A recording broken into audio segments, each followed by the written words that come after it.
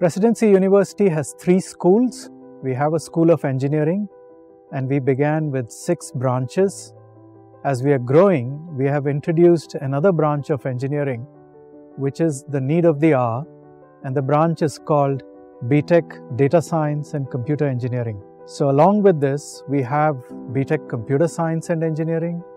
We also have a very unique course on petroleum engineering. We have the electronics and communication engineering, electrical and electronics engineering, and of course, the evergreen branches of mechanical engineering and civil engineering.